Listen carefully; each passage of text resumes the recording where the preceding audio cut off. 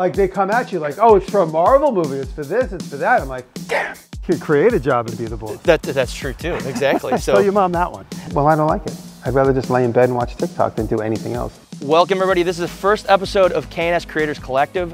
We're here with Jimmy Diresta. What we're doing is exploring the creators behind their creations. Jimmy has over 20 years of television experience, as well as his show Making Fun on Netflix, and then about 2 million subscribers on YouTube with over 300 million views. We're gonna get to know you more, the viewers are gonna get to know you more. Obviously, if they're watching for the first time, you may not know who Jimmy is. Many of you do. We're gonna do a little bit of everything today, so. A lot to look at.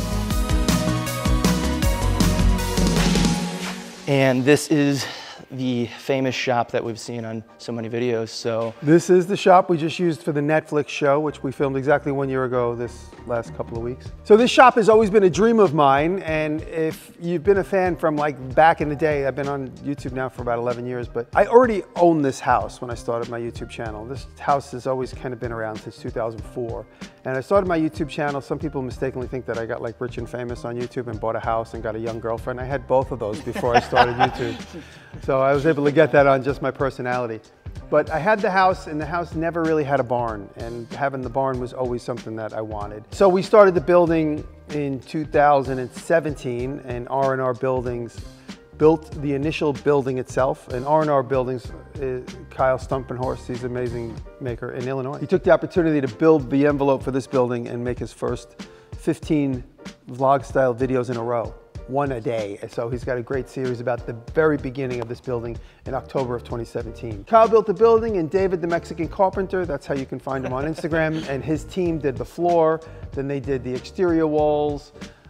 All my friends chipped in, we did the insulation, and then a small crew from East Durham did the interior just before we started the television show over 1.5 years ago. Who did the stained glass? Oh, I did the big resin. Like, it had to be you. Yeah, I did those for Total Boat, just to demonstrate the Total Boat resin. I did an advertising for a clip art company years ago, and they said, you know, go through our clip art, do something. So I made that branded logo, and it just kind of stuck. And I give it out to fans, and they cut it out. It's not necessarily me, it's just sort of a representation of the maker. So yeah, this is a dream come true, and with the fans and the YouTube channel, it really came to life. I know you started with your dad initially. That was like your exposure to all of this. Yeah. But like, was there a certain moment in time where it was like, okay, this is what I want to do for my entire future? Like, where did that leap kind of come in? To be perfectly honest, I never had to make that decision. It was kind of made for you. Predestined. Yeah. I was predestined to do what I do, and it sounds a little grandiose, but I never did anything but what I do now. Ever since I was a child, like a lot of the maker movement has created, and it's great, and I'm not taking anything away from somebody that did financing, like you, for instance, and now builds boats, or did financing and now built interior design, or like Kyle Stumpenhorst, went to school for business.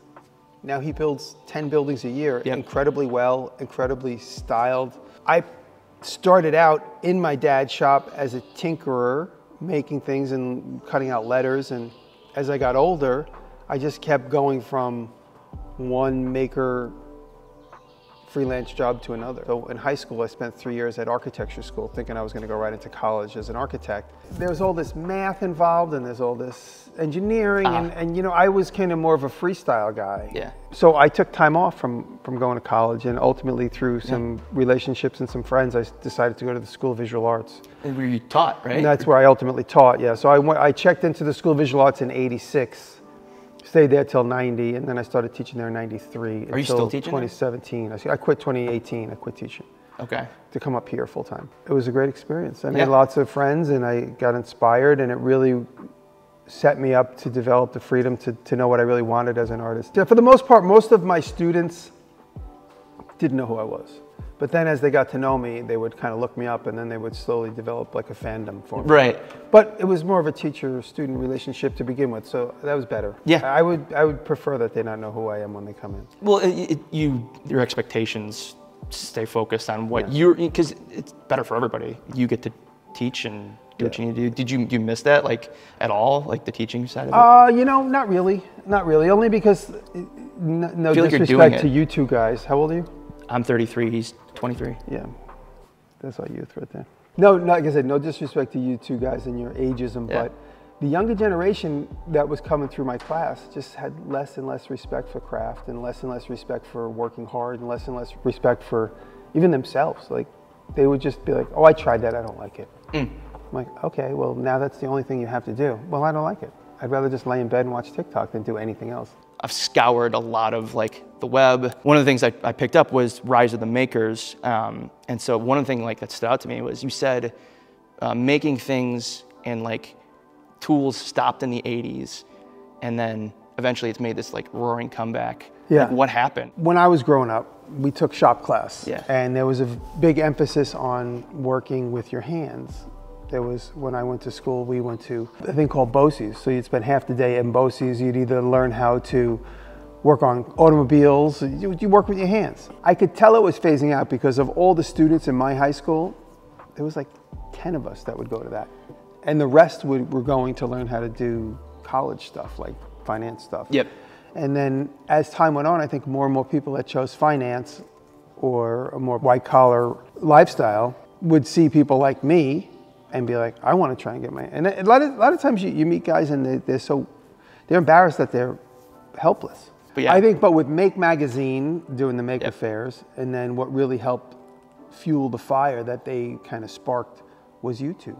I met Make Magazine in 2011, and then so it was that late? Okay. Yeah, so shortly after I started doing YouTube, like within that year, and I didn't start doing YouTube because of Make Magazine. I started doing YouTube. Was it Discovery?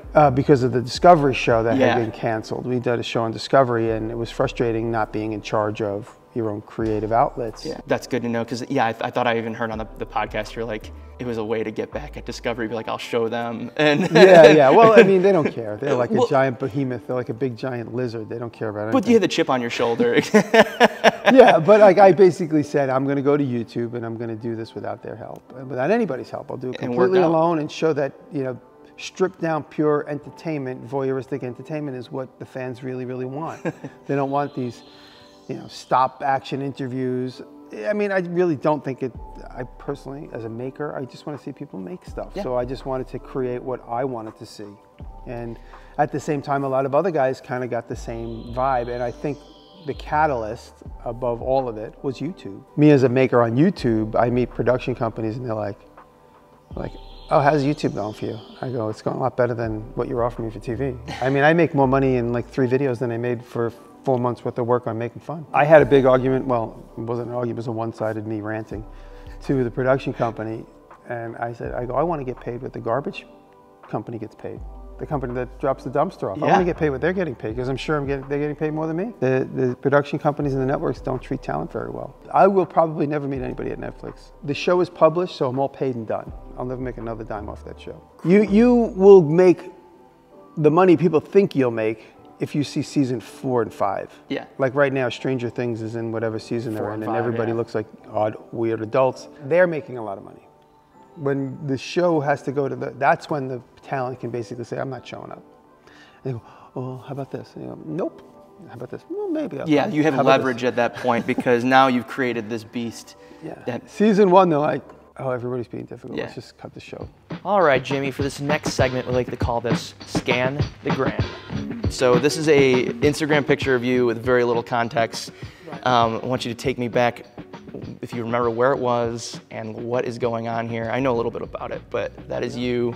That's me. I know exactly when that is. That's me in like 1990, sitting on the floor of my dad's house. So this guitar is made for Stefan Flam, who has a band called Winter at the time. He has a band called Meltdown, and I think he has a deal with the devil because he's 53 years old. He looks like he's 25.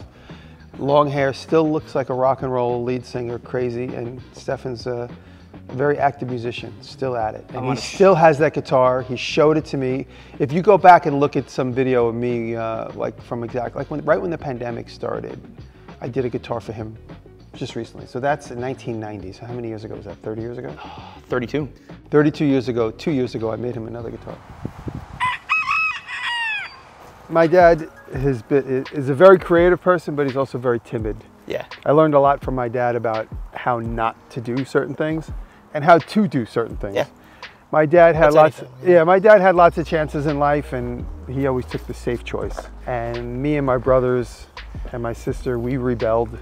We most often took the non-safe choice. It's more adventurous to take the non-safe choice, and I've always taken the non-safe choice. I agree with that too, because my mom was always like, you go get a job and be the boss. And it's like, well, Ma, I don't know if that's what I want to do. Like, you could create a job and be the boss. That's true too, exactly. So tell your mom that one. So many people live in fear of taxes, of going broke, of credit cards, of all this stuff. Right. And that's a lot of things. My dad was always trying to instill fear, not consciously, but unconsciously. Right.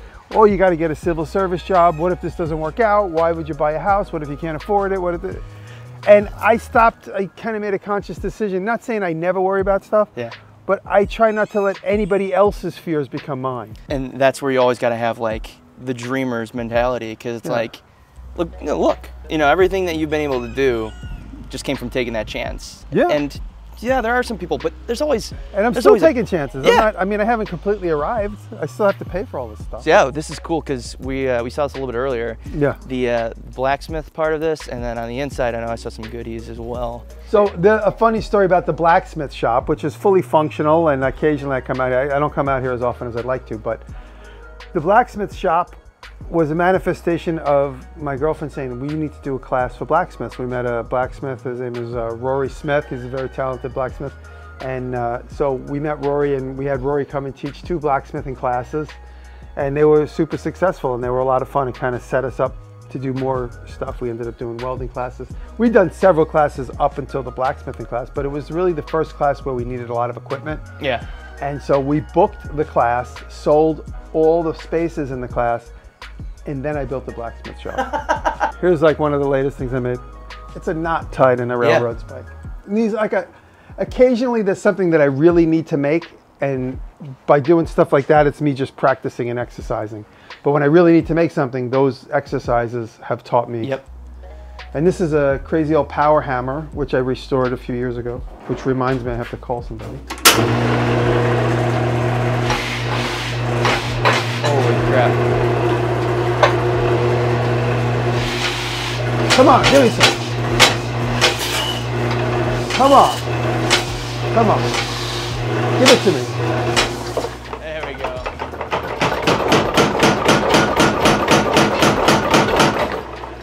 Wild. This is so cool. Made in 1900. So like, how important do you think like technology is? Because you mentioned earlier that kind of all this started with YouTube, with the rise of makers. Yeah. And it's from that, but how important is technology? And you have your camera that you showed us. What is that playing one of the biggest roles in this? Well, technology has made life a lot easier for someone who wants to get into the maker business. For instance, a laser cutter, which 10 years ago seemed like getting on a spaceship. I was saying, yeah. The complications of actually owning a laser cutter, and the ramifications of using it safely or inaccurately. That's all now out the window, because everything's been made more consumer user friendly. Yep. Laser cutters, CNC machines, and those type of things. It makes entry level a lot easier. Makes it open to the masses in a way. 3D printing, because 3D printing is another big one. There's guys that never actually physically use the table saw, but can make really cool objects on a 3D printer. You mentioned there's people out there that have already been creating and making and doing things for 20, 30 years, but they haven't necessarily come into the content creation side, on YouTube. Yeah.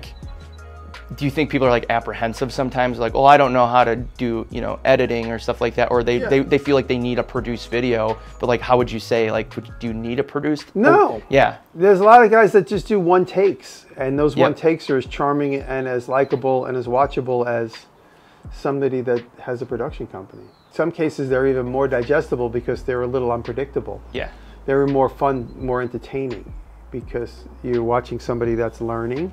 So you're watching them learn, which is intriguing, and you're watching them do something that they haven't been taught to do. So they're going to do something that's almost, in many cases, even more interesting and more creative. Yeah, and there's a realness, I think. It's just you're an expert in many things, but you're also admittedly, you'll say, I'm an amateur and this, and it's that's sometimes just what people need, is they need to know that their heroes aren't they don't have every single thing figured out, but they're trying, and that's the battle. Yeah, that's it. I mean, I think I say it all the time. If you want to do what we do as far as content creations, you got to just start. There's no project that's going to be the golden door. There's no video process, and there's no camera, there's no editing software that's the golden door. You just have to start. Like, people wait around for the spark of inspiration to do it. The hit, yeah. It's not going to come. It's not going to come without work. You know, I always say you got to work for the breakthroughs. The breakthroughs are going to come while you're in the process of working for the breakthrough. They're not going to come while you just... Granted, you'll get the breakthrough while you're sitting in the tub after you have 30 videos behind you. Yeah. You're not going to get it if you haven't started. You still get nervous when posting videos? Sure. Is that still a thing? Like, and like, what's behind that? Is it just... My heart races a little bit. It's almost like standing naked in front of the audience. It's like, you're like... all right, hit publish. Like, I know you've mentioned you like more of like the rustic look, not like a super polished. So like, it's cool when you just see stuff like lying. Yeah, those, I like any S-spoke flywheels I always grab. I never know what I'm going to use them for, but they're always good to have. This is the machine shop. I call this the machine shop because when I first came up here, this is where I started collecting the machines that I use. So yeah, like, what percentage of your business now like comes from YouTube as opposed to commissions? Is like the majority of your work coming from YouTube, or is the majority of your work? I try and make everything that I do become somewhat of a YouTube content, because what I'm building now is I'm focusing on building my library. If it looks like a cool video and there's lots of cool techniques that I can combine together, I'll be like, I'll make it a long form video. Yeah. Or I'll take the project because I can make a good video out of it. YouTube is like the head of the octopus, is what I like to say. And anything I could funnel through there, in all at the same time creating my library, adding to my library of films, because then those films in the library could then ultimately be licensed out to Roku or this one or that one. Absolutely. Or whomever. And that all kind of plays in with the whole Netflix aspect as well. It's like, so how did that come about? Because like, I know you mentioned you haven't even spoken to Netflix. So Netflix started December of 2007. Me and Derek, Graz, Pat, and Jackman got together at the YouTube studio in New York City to shoot Jackman's 100,000th subscriber celebration video. We took a couple of stills of us sitting in a big giant chair that Jackman made, a big giant Adirondack chair. And so that still image of all of us sitting in the Adirondack chair floated around on Reddit. And a talent agent a talent scout for Intuitive Entertainment saw that picture and reached out to Jackman. The show just kind of materialized. We're all just big kids playing with expensive toys. And that's what's cool too, because it's like one part I love about the show, it's actually the endings. So like you do all these callbacks to movies. Oh yeah, so there's like E.T. We tried to do, they were gonna actually, we were running out of time, so the producers put all the endings on hold, but they wrote Spielberg endings to several of the episodes. It was Spielberg, because Jurassic Park, E.T. Yeah, and unfortunately we weren't able to, and Back to the Future. So we had 5 more to do, but we couldn't get it together to do. So cool thing, I know we were talking about movies a second ago. Your favorite movies, I heard you say, or at least maybe as a kid, Willy Wonka, Chitty Chitty Bang Bang. That's right. So do you have any, like, have you done anything in the past, or do you have like a love of like set design or like movies? I know you didn't really like toy making, but like, there's so many other things that you can do with that in like movies. Is that something you've done or want to do? Well, I always thought about doing a long form feature movie. That would be fun. Yeah. But I see how much it just takes up everyone's life. Like, for instance, Casey Neistat is a good example. Casey has done long form movies, but he's been able to make more money than any filmmaker just doing what he enjoys doing. Dipping in, doing a video about surfing, dipping in, doing a video about a new jacket he bought, and he's creating his whole life as a one long form movie. Exactly. And he doesn't have to deal with producers, editors. But even, have you ever been like commissioned to do anything for movies, like, especially since where some of your inspiration came from is like those types of movies? You mean like inspiration as far as like, props like that? Yeah, like occasionally, but not really. Like, that's kind of more for like Jamie Hyneman and Adam Savage. They do that kind of stuff. I'm not in that world, so nobody would ask me to do a prop for a movie. I guess after seeing the making it. Actually, I did get asked to do a prop for some Marvel movie, but when the guy told me the budget, I said, not doing that. I'm like, I'm not going to do it just simply because it's a Marvel movie. Right. Hollywood takes advantage of artists like in a huge way all the time. Like Yeah. this guy thought I was going to jump all over making a prop for a Marvel movie. I said, no, I'll do it if you pay me tens of thousands of dollars. Like they come at you like, oh, it's for a Marvel movie. It's for this, it's for that. I'm like, okay. It means you have money, it means you have money, it means you have money, it means you have money. But for me, you don't have money? Have you ever seen Mr. Beast? Yeah. Okay. So have you seen his Willy Wonka one? I haven't seen it yet, but I started watching it, but I didn't. I was like, because I wanted to ask that because I'm like, I know you said you like Willy Wonka. Yeah, so. I like Mr. Beast. I think he's great. I don't absorb his content Oh, it might not be your wholeheartedly, thing. but I like what he's doing. I think what he's doing is great for so many young artists. Would you like? Because he's done like the Squid Games one and he's done Willy Wonka. Was that something you'd like love to like collaborate with and do something on ever? When I think of a collaboration, if it's something I could devote 1 or 2 days to, that's fine. Got it. When it turns into like weeks and months of setting up for Squid Games and picking the right color tracksuit that looks like the TV show, like I'm too old for that. But you know, if you wanted one prop for me, like a chocolate toilet, That's what I mean. Yeah. I might be able to do that. All right. So next part of this video is we like to call it "Make It in a Minute." Okay. So really, what this is I'm going to fire off about 8 to 10 questions. It's gonna be like lightning round Q&A. Just like 3 to 4 words, the first thing that comes to mind as I do it. But while I'm doing it, you're going to have to make this Lego Star Wars Millennium Falcon as I'm asking you questions. So I'll give you a moment to check out. If you need the directions, then you can. We'll just see how far you can go. So here we go. Best friend a maker could have. Somebody that owns a materials or tool company. Favorite store, I see what you did there. Favorite store or resource center?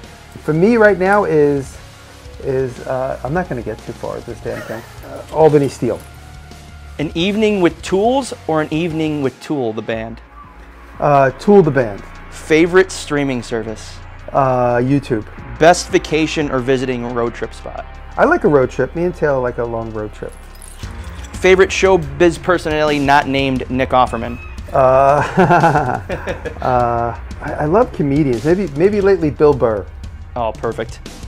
Spicy Mexican cuisine or spicy Asian cuisine? Mexican. Favorite YouTuber or content creator besides yourself? Colin Furs. So Chicago or New York pizza? New York pizza. Get the hell out of here. All right, we'll end it there. Hold on. Perfect. Watch you crash into the pile of parts. Get the hell out of here with this thing. That's a funny idea. I think you need like 5 minutes. Okay, maybe make it in 2 minutes. 3 is a good compromise. Okay. All right, so this is going to be our gift to Jimmy. Wrong side. Right, let's give this to Jimmy. All right, sir. So, we know you have pretty much probably every single one of our racks already, but you don't have the Jimmy rack. Oh, that's cool. Yeah, so. Wow, are these all the YouTube videos? Yeah. Oh, that is awesome, dude. Yeah, this looks pretty cool seeing all this stuff. Is this in like most viewed order? I think it's. Yeah, because it looks familiar to me. Obviously, like for us, it's cool that we have people out there that are using our product who are out in the world and, you know, starting YouTube channels, or, you know, Adam Savage uses our stuff too. So for us, it was like, thank you. It's like dream come true for us to be able to like bring this to you and then you talk about it and we get to, you know, create all this cool content with you. For sure. But we got to know, you know, if you remember, because I know sometimes it's just like this thing that happens in passing. What was your first experience with K&S? As a kid, every single time I went to a hardware store, I would see the rack. And as I got older and hardware stores, real hardware stores, mom and pop shops began to close, began to stop seeing these. And as a kid, and then especially when I got into toy design, you really only would see them at hobby shops and then really nowhere else. There was a couple hobby shops on Long Island I would go to, and I would find the tubes and the telescoping tubes and the various different, they were becoming increasingly more difficult to find.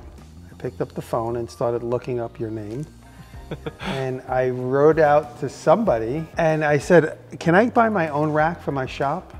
And they said, sure. And actually, coincidentally, like a couple days previous to that, maybe a week or 2 or a month before that, Adam Savage had reached out and got his own rack. So I thought I was being groundbreaking. I didn't know that Adam had gotten there before me. I was a little upset to see that he made it there before me. Adam. But, so no, I said, instead of me trying to find these in the stores, I just wanted my whole own rack. Yep. So it was about, I guess, 2 years ago that I bought a rack, and then I think I bought a second one, and then you guys did a little bit of follow-up on me, and then you sent me one, thankfully, and then I kind of didn't notice you guys in the social media game at the time. It's fairly recent. Yeah, so then I think you guys, I don't know if I helped you. I don't know if I helped you with that. Oh, believe me, it helped. But for me, it solves so many problems just to have all different thicknesses, sizes, different girths and tubes and lengths. And so, you know, if we need like something for a carburetor or for something for a linkage or whatever. Is there anything specific that you use the most on? Well, on the big rack you gave me, I use this, there's a couple of rods of spring steel. Yep. I use the spring steel a lot. Always the brass tubes, but occasionally the aluminum tubes are good because they break. So do the brass, but the easy way to, you know, the easy way to cut those with a razor blade. You get a perfect cut with a razor blade. It should work, we'll see.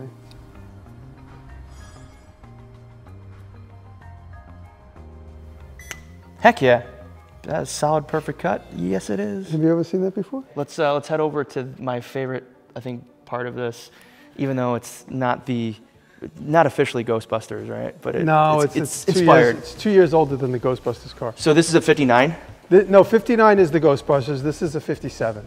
Oh, got it. Okay. Yeah, so this is 2 years older than what would be a Ghostbusters car. This is a 1957 Superior Cadillac hearse. Superior is the company in Pennsylvania that would have made it. They get like a sedan DeVille and then they turn it into this. So they get, like, sometimes they get just the front half of a car. Yeah. On a frame, and then they take it and they build the back half. And this is a 1957 hearse. I bought this last summer, thinking we were going to do season 2 of Making Fun. We were going to do a Halloween episode. Oh man. And it was a good deal that came across, and I was like, you know what? Why the hell not? I just recently offered it up for trade to whoever has something cool to trade to me. Okay. So we'll see, who knows. Wow, even complete with a gurney. Yeah. Yeah, the one thing I love about this car is that it's just so well kept. It's been so well preserved. It was outside for a few minutes because I needed the space in here, but I just recently brought it back inside. It doesn't deserve to be in the weather. No. I am now like the steward of this car, and I want to make sure. Well, especially if you're trading it for, you know, but yeah, so given that, we had an Instagram user that actually asked this, what is your most recent collection that you started, and what do you want to start collecting? Well, I started collecting a couple years ago. I have Chevy trucks. I mean, I got maybe 4 or 5, I forgot, I lost count. And then the backhoe, which is the recent addition, I got that about a year ago. Anything out there, whether it's car related or not, is there like a certain thing you like, I need this as my, I'll drop everything I'm doing for this? That's a good question. You know, I have a bandsaw collection. I have a lot of printing press stuff. I have, I don't know. I can't think of anything off the top of my head, but I have a lot of weird. Is there anything you wish you could do, or that you're going to be working on, or like, I want to get a little bit better at? I guess, you know, going forward, I want to get more involved in casting metal or brass. I've done it a little bit, but I want to do it a little bit more. What is coming up next for you that you're excited about? Could be professionally, could be personally. We have conversations about a new show, a show where people show up their skill set, and I'll be like the host. Nice. Potentially. You know, what you've done has inspired others to do so many things, and inspired us to do this. And, you know, as somebody who's appreciator of YouTubers and people that go out and get it themselves. Again, I'm a musician, so I've seen many people that have had to say screw you to the record labels and all that stuff. You know, that's exactly what you did. You said, I'm gonna do it myself. And so there's a lot of people that appreciate that and just love your content. So for us, it's been a pleasure to do this, and we're looking forward to the next adventures as well. So there you have it. Our first episode is in the books. This is Jimmy Diresta. Thank you. The inaugural episode of K&S Creators Collective. We had to get Jimmy for this because, thank you very much. Hey, who better to get than Jimmy Diresta? Once again, we appreciate you. Thank you so much. Let's ride off into the sunset here. Let's go get a sandwich. Thank you so much for watching. If you like this type of content, then please subscribe to our channel, as well as pressing the notification bell so that you stay up to date on when new videos release.